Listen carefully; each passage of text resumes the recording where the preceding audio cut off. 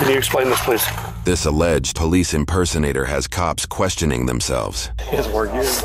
He does. Unfortunately for this supposed imposter, one misstep in his masterful plans would trigger the beginning of his downfall. I'm not sure if this is law enforcement or what. He's going to kill everybody on the road. Dude, if I was an average citizen, I would think that was right. You're under arrest right now. Why am I under arrest? Around midnight on January 21st, 2024, an unmarked black cruiser with flashing lights allegedly pulled over a civilian vehicle. The driver of the unmarked cruiser then flagged down a Columbus police officer for assistance. Soon after, a third cruiser arrives as backup. Due to the appearance of the scene, officers expected the stop to be a felony apprehension. Unknown to officers at the time, the whole traffic stop is a fraud. Fugitive apprehension and bail? I don't know what that is. I'm not familiar with it. I know it should be a patch or something, but he stopped his car. He said they've been driving all over the road that's gonna kill someone. Yes, from your guys' stuff.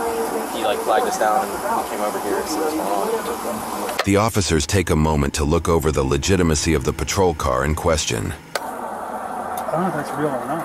34. I mean, yeah. This is not going to be a felony stop. I'm going to go to 3 with some more information. Have you ever heard of the federal apprehension? Questioning the legitimacy of the plates, the officer forwards the information to dispatch to get an answer. It's going to be out of Ohio. It's Ocean Frank Adam Paul 39. It might come back as the Ohio Fugitives Task Force. I'm not sure if this is law enforcement or what. That is the case. 120 Marconi Boulevard is the registered address. It is listed as Ohio Fugitive Apprehension Program. In an absolutely unbelievable twist of events, it turns out the vehicle was actually registered to the Columbus Division of Police Headquarters. The information causes the officer to say, it's real. 120 Marconi. All right. So it's coming back to your guys' HQ. So I don't know. We'll figure out what we got going here. All right. Well, that's the fugitive task force guy, ain't it? Okay. Yeah, that's what it is. Yeah, that guy's always all over the place. What's the task force fugitive for anybody? Like, good question. I called on them. Yeah, that's... No, I waved them down. He was going to kill everybody on the road. What's going on with him? Dude, he was going 11 on the road, went in front of 3 other people. I'm off duty right now. I'm going home. I got all my gear in the back. I can show him my credentials and everything. Yeah, all right. We checked everything. Yeah, what's up? He was going to, real problem. So I just stopped him, and I flagged I saw the Mark Columbus police officer. I flagged him down. I said, you need to fucking go talk to them right now. That's it. Do you have a badge number? These images, exclusively obtained by our channel's investigative reporting team, reveal what the mysterious agent presented to the officer. We have redacted any personally identifiable information. Notice the seal of the United States embellished on both the badge and ID, hinting at federal authority. The design also heavily resembles an FBI badge. Compare for yourself. Oh, wow. Oh, you're federal. Okay. Note that, at least from the perspective of our visuals, there only appears to be one officer speaking to the mysterious driver after he is asked if he is a federal officer. This will be important later. What is it? Your badge number? Do you have that? 7937. 79. Okay, that's good. Just that way I can put it in the call. It's a no ops. So I don't know how you guys want to deal with it. Deal with it. It's the first one out here. Yeah, yep. That's why I was punting to him. So I was like, I don't know. Try to make a traffic stop on somebody in an unmarked car. What the fuck? Who the fuck is he with for? He's the fugitive task force guy, but he's the one that calls in all this stuff. That's all. We thought it was you guys. Yeah. That's the main reason we stopped. We're like, some civilian on here making traffic stops? Yeah. He was just, I flagged down the first marked car that I saw. Yeah. I mean, it was a real problem on the road. So he's going 11 miles an hour? He was going 11 down here. He tried to drive into 2 other cars. The one person got a little bit road ragey on him. Yeah. And was following him, like, real close. The one guy that was going to, like, I think they were going to fight. So I just hit the lights on him real quick. He stopped right here in the middle of the intersection. I gave him commands 11 times on my radio with the lights on. Turn right, turn right, turn right. Get off the road, get off the road. He didn't follow any instructions. I wasn't getting. I got no gear on right now. Oh, Everything's in the back, right? I saw the Columbus officer right here. I say, hey, whip around, and then that's where we're at. Okay, cool. Thanks a lot. Are we good? Yeah, I appreciate it. It's no ops and language line. Do you want my card? Sure, why not? Just in case, whatever. Yeah, thank you. The mysterious driver claims to be part of the Ohio Fugitive Apprehension Program, but officers may be confusing him with the legitimate U.S. Marshals Fugitive Task Force, seeing as they've said task force numerous times at this point. Unlike local law enforcement, these task forces specialize in specific cases and operate within particular legal bounds. Charles Sanso, a Marshal Service supervisor for the task force in their area known as the Southern Ohio Fugitive Apprehension Strike Team or Task Force, SOFAST for short, clarifies their procedures. Before a task force can pursue a wanted criminal, a fugitive identification number must be issued and a warrant must be validated. Non-federal task force members have the singular duty of pursuing fugitives and don't have any of the other responsibilities of full-time deputy U.S. Marshals. Typically, fugitive agents avoid interacting with stops like this one due to the questionable legality of the situation, as they can only pursue wanted criminals under those circumstances. A supposed federal officer stopping a non-fugitive for going 11 miles per hour is likely leading to confusion among officers. Appreciate you. Yep, thank you. Have a good night. That's weird, right? Yeah, he's 10-15. He's always calling in BS stuff. That guy right there. You guys have seen him before? Yeah. He's always over here doing I've never stuff? seen him before. He's always calling in stuff about 48s and stuff. He's like, people from like, about people out of state and everything. Like, dude, what do you want us to do with it? But he's like legit though. Yeah, he is. Okay.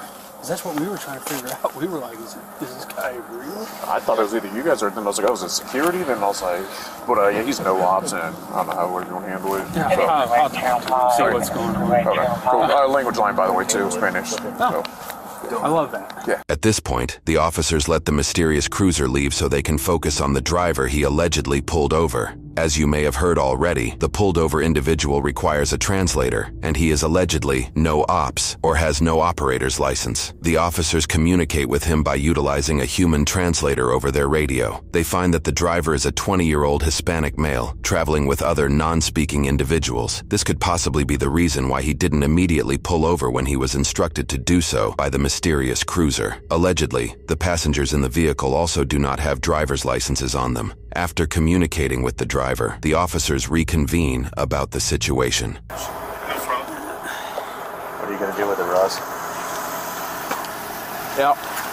The officers are likely hesitant to pursue the situation due to the questionable legitimacy of the initial traffic stop. Under the Fourth Amendment, individuals cannot be unreasonably seized without probable cause. If probable cause is lacking, any related searches or seizures violate this right. The potential that an individual may not have been stopped unless someone impersonated an officer is a serious violation of the Constitution and opens up the potential for a lawsuit. The officers are wisely hesitant to take any action against the driver. Why is he making traffic stops on my car?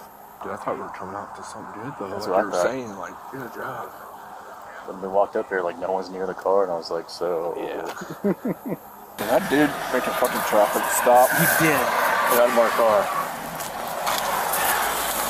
Yeah, that's why I'm not pushing this at all. But Yeah. So you guys never dealt with him on second? See, he's No. kind of popular. I've seen the car, but they were all lined up here like a felony stop. And I'm like, what in the world? And I was like, this has got to be Franklin County. And then I didn't see any marks. So I was like, Because he has the yellow letters up there like it's Franklin You on County. the front license plate? yeah. And me and Columbus were talking, and like, is this guy real? Like, is he a real? So does he just drive around and do whatever the fuck he wants, or like... Yeah, I guess he reads like plates and he gets like locations of people. I want to check this guy for warrants, and, All right. and we're going to be done with this. According to his police report, the officer confirms that the individual does not have any warrants. The officer then uses a translation app to let the driver know he needs to call a licensed driver to leave the scene. Comprende? Yeah. Cool. The officer did not issue any citations as he was uncertain of the validity of the traffic stop, and so he drove off, leaving the white car behind. This officer couldn't shake the idea that a federal fugitive task force officer would be making low-level traffic stops. Leaving no stone unturned, the officer used the business card the mysterious driver handed him and decided to do a little homework on exactly what the Ohio Fugitive Apprehension Program actually is. What he found likely brought him great concern for the situation. In the report, he details he found the website for the Ohio Fugitive Apprehension Program to be ohiofap.com. We checked the website ourselves to find it is now a parked domain that is not active. However, at the time of this officer's research, he described the website as a single landing page that shows the seal of the Ohio Department of Insurance and a picture of the badge that was presented to the officer. Using Internet Archival Services and context from the police report, we've recreated what the website may have looked like to the officer at the time of his research. We've censored any contact information. At the bottom, it stated that the organization was founded by veterans. It also stated that the organization is actively recruiting licensed agents and sworn officers. Reports by news outlets that came at a later date revealed even more details about the mysterious driver. At the time of publishing this video, he is still listed as an active member of the Ohio Bail Agents Association. This association allows certain entities to apprehend individuals to court only under the specific circumstance that they are out on bond. In other words, he's a bail bond agent, who according to WBNS 10 owns the nonprofit called the Ohio Federal Apprehension Program, and under no authority has any legal right to use flashing lights or a mock police cruiser to pull over random citizens. In fact, if we take a look at the badge the man used to allegedly represent himself with on his person and on his website, you'll find he may have opened himself up to even more legal trouble. This badge lists the word enforcement, which may not seem like a big deal at first. However, under Ohio law, bail bond agents are restricted from referring to themselves as bounty hunters or bail enforcement agents, the key word being enforcement. Under this law, if a bail bond agent is found guilty of doing this 3 times, it is considered a felony. On top of that, the officer discovered that anyone from the general public could purchase this badge from several online retailers. According to an interview conducted by NBC4 Columbus, officials confirmed that this situation was one of many conducted by this man. Westerville Police Department's Detective Lieutenant Justin Alloway had this to say about the man. I know one person that he did stop. He actually placed under arrest because they had a warrant for their arrest. However, it wasn't a felony warrant that he had a contract to be able to actually arrest that person. How they discovered this information may baffle you. For now, let's move back to where we left off. The next night, officers then get together to apprehend the suspect roughly 20 hours after the initial traffic stop was conducted. They park their cruisers down the street and make their way to their targeted house on foot.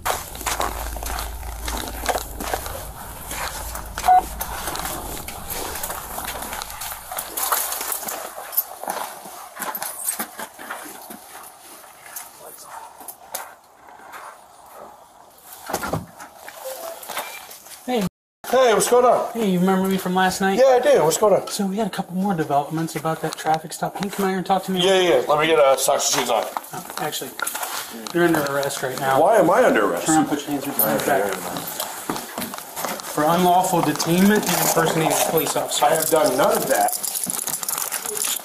You have the right to remain silent. For what? Anything you say can be used against you in a court of law. Do you understand? I do. Jess, I don't know what's happening right now. I don't. What is happening? We'll explain it to you in just a minute, but we're going to do what we need to do and make sure everybody's safe, okay? Okay. The officers immediately read him his Miranda rights. Although he voices some resistance to the legitimacy of his arrest, he complies to each command the officers give. What is happening? Under arrest, sir, for impersonating a police officer. How did I impersonate a police officer? I never impersonated any police officer. We will explain all that later. As the man is taken to the real patrol car, another officer stays behind to explain the situation to who they assume is the man's wife. So, I'm Officer Ross of Westerville. Last night, there was a traffic stop made on South Cleveland Avenue. Your husband initiated that traffic stop with red and blue lights and stopped a car and detained an individual. He's not a licensed police officer in the state of Ohio, and that is unlawful detainment and impersonating a police officer. So, okay. And based on the evidence that we have right now, he's not and never has been a police officer. He can't do that.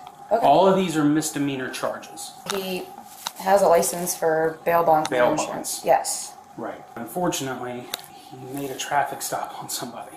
Okay, but I know he only did that for the good of, he felt like that was necessary. I understand. However, okay, the significance of this goes a little bit beyond just the criminal law, and there is a constitutional violation of the Fourth Amendment that happened. Somebody's constitutional rights got violated and their liberty was taken from them. Do you have any questions for me? I mean, this is not at this time. I mean, Stands a lot. Yeah, it kind of came out of nowhere. So we were just watching the Chiefs and Bills game, like. Yeah. Try to be as respectful as possible. No, and you have been. It just really kind of. Okay. Do you know if he has the original Ohio license plate for that? Because the plate that's on there is like a plate that someone made somewhere. I'm sorry. I don't know. Well, that's fine. But just in case we need to come back in, you know, we. Yeah, no. I mean, you can. I just. Yeah, I don't know. Okay. All right. Yeah, we'll talk to him. As you just heard, the current plates that were on the vehicle were plates that were likely bought from a third-party website. He has a legal license plate under the same tag number, but he swapped out the plates for the more official-looking color. Soon enough, the officers head back out to the real cruiser where the man is apprehended. Thank you for your cooperation. Can you explain this, please? Go ahead and take a seat. We'll explain it.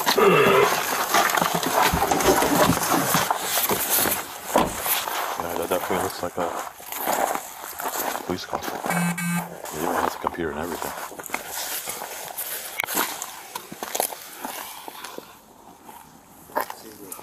Dude, he's a bed in there too. Yeah, he's sleeping there. Dude, he has. Dude, if I was an average citizen, I would think that was the cop. Right.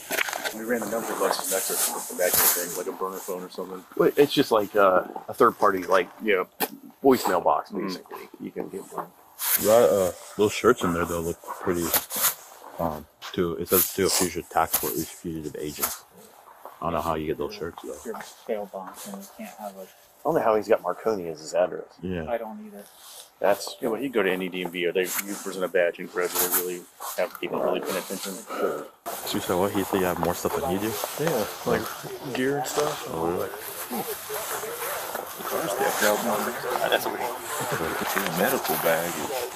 He's got the same like duty bag I have, but he's got that little drink bottle thing on the side. I'm like, how did I get one of those? It's kind of nice. I don't want to say he's more dedicated, but I mean, he has more gear. But He does. Just no authority. If he wants it so bad, just go to the class. Huh? I mean, 22 weeks. Bro. Yeah. yeah, with all the stuff that he has. Yeah, I got you that.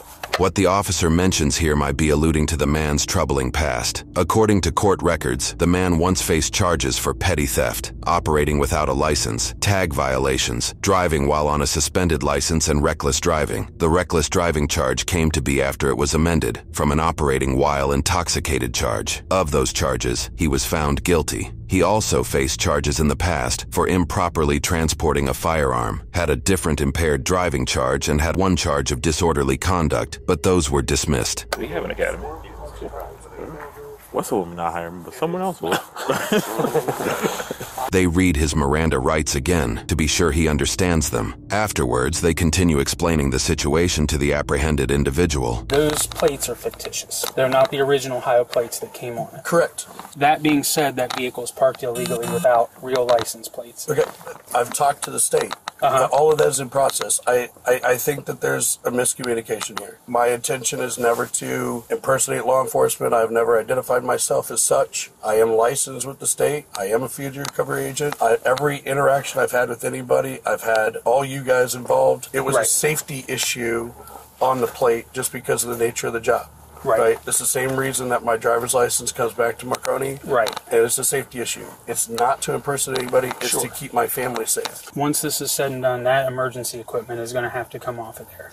Okay. So, but again, it's still on application with the AG's office. To get to the meat and potatoes of things, an individual was detained and their Fourth Amendment rights were violated. And in the process of that, red and blue lights were activated on that roadway with that address and everything coming back to 120. That's impersonating a police officer. It wasn't the intention. So, it was public safety, and it was to wave down a Columbus police officer. I used the lights to signal for them to come because they were going to do harm to other people on the car. Okay. Which I do have the videos along with that. You do have video? Unbelievably, it appears the man went as authentic as possible, even suiting himself up with body cam footage. After getting a warrant and going through the footage, officers were able to see this man made numerous stops, and this is where the Westerville detective lieutenant learned the man arrested someone without the proper credentials to do so. As for his license plate address being listed at Columbus Police Headquarters, Detective Lieutenant Justin Alloway also had some thoughts on this as well. He told ABC6 News, "That's a privilege that's reserved for police officers to protect their home address. He had to file paperwork with the BMV showing that he is a peace officer, and that was obviously fraudulently done, so that could rise to a felony charge in the future."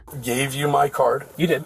Everything I thought was above board. If there's an education here, if I crossed, I don't think that this needs to be an arrestable situation. We can figure out a way that I can say, okay, did I misstep? I absolutely believe that you meant well. But based on our conversation last night, you told me that you activated your overhead lights, stopped the car, gave him 11 commands over the PA, pull to the right. You initiated I asked him to get off the roadway while the Columbus officer was coming. And the Columbus officer said you had him stopped. The Columbus He wouldn't move. He was just stopped dead in the road. He was just sitting in the middle of a green light, and I saw the Columbus officer. I hit the lights, and I waved him over, and I said, hey, you know, you got to get this guy right now. You got to get him. He goes, hey, who are you with? I said, I'm with the Ohio Fugitive Apprehension Program. That's exactly who. Right. We're a nonprofit, state of Ohio, right? He goes, okay, cool. Do you have your ID? I showed it to him. I showed it to you. Gave the card. If I didn't hit the lights, I was afraid somebody was going to get hurt. And I feel like I was very transparent. You were the same one that came out with the suicide call, right? I don't believe so. The man seems to imply he was involved with police during a different incident. I'm not recalling that. We need to look at the intent. Right. Right. When we were speaking, you know, I asked you for your badge number. You gave that to me. I said, so you're federal. I don't believe I didn't respond. You didn't respond. No, I think I said, no, I'm state, and then the other guy was talking to me from the other side. I'm absolutely not federal. This is a callback to the moment we asked you to note earlier. The man claims he was distracted by another officer speaking to him from the other side. Let's rewatch that moment. Oh, wow. Oh, you're federal. Okay. What is it? Oh, wow. Oh, you're federal. Okay. What is it? You didn't respond? You didn't correct me? No.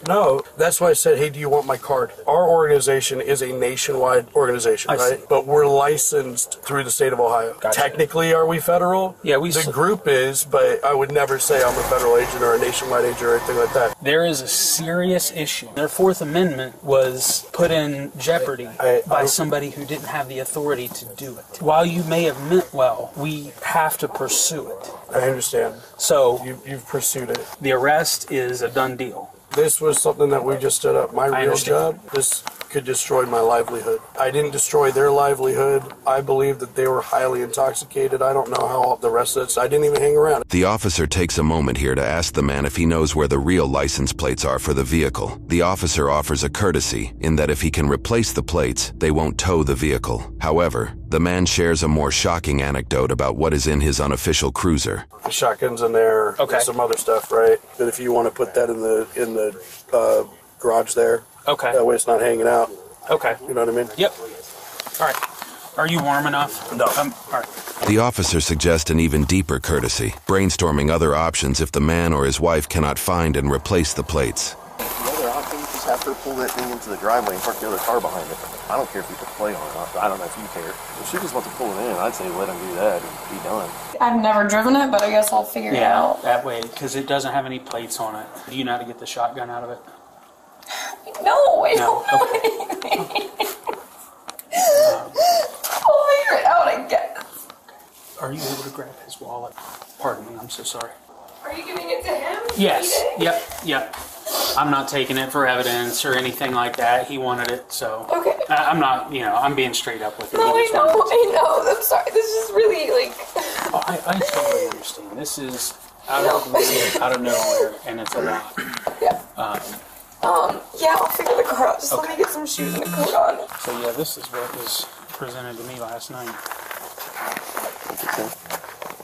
When I was with the Federal Reserve, All federal badges like that. All federal officers and federal agents have badges that look like this. Oh shit! $44 on something like that. Oh yeah, I would take the badge and ID. Yeah. Or you take pictures at minimum. Yeah. He really believes this stuff. Unless he's found some kind of loophole in the law to be out here doing this, but still, can't be stopping a car, so he can screw himself there. Right. And I spoke with your wife. We're just going to have her pull the vehicle here into the driveway so we're safe and we don't have to worry about it. When do you do it? What's that? When do you do it? She's not gonna rent this stuff. No. Just you know how to drive the car. Just put it up wherever you want to put it. Our policy dictates that we can't move it unless it's a public hazard, right? Or we can watch her that way she doesn't get anything anywhere or anything. The officers tell the man he will likely be able to go on bail tonight as he'll only be facing misdemeanors. They give him a moment to tell his wife this before she moves the unofficial patrol vehicle. We're home tonight? Hey, I love you. I'll call you. Just do something with the no, it's not loaded. Just put it up there. No, it's not loaded. Don't worry about it. I'll handle it. We got cameras all over the house. Why is it not turning off when I take the key out? I haven't driven a car with Second down and 8. Castillo is on 27. Got the snap and hands off Kirk over the right tackle. Oh. That's different. Yeah, well, yeah, for me too. And you have my card in case you have questions. I do. Okay. Thank you. According to court records, the man pled not guilty and was released the following day on his own recognizance, meaning he didn't have to pay a bail amount to avoid jail time. He faced 4 charges, 1 for impersonating an officer, 1 for unlawful restraint on a person's liberty, 1 for operating a vehicle bearing fictitious license plates, and 1 for prohibited use of flashing red and blue lights. Shortly after, police would get a warrant to search his vehicle and other properties. According to several news sources and police documentation, the police would find the interior of the squad vehicle had a computer that very closely resembled official use, a partition between the front and back seats of the vehicle, a shotgun mount, and of course a shotgun, what appears to be handcuffs, tactical gear donning the infamous badge along with several utilities, a taser, a handgun, and, as mentioned earlier, dash and body cam equipment the man allegedly used to record himself with during different traffic stops he conducted. As far as his verdict goes, it appears his court case was initially pushed back to a later date, but the case was then entirely dismissed by request of the prosecutor less than a month after his arrest. With that being said, for this case, this individual was not found guilty on any of the charges he faced, served no jail time, and got his court fees dismissed. The individual in this case is presumed innocent. We have posted the video to inform the public and allow you to form your own opinion. As of the time of publication, it is not clear if the prosecutor may file new charges at a later date, or if the matter may be taken up as a federal prosecution. It is unclear if the man still has access to the equipment or the vehicle involved in this case. We're good. All right. Good work, everybody. Good work, everyone. You don't enjoy this? It's not even cold compared to last night. Oh, last night was terrible.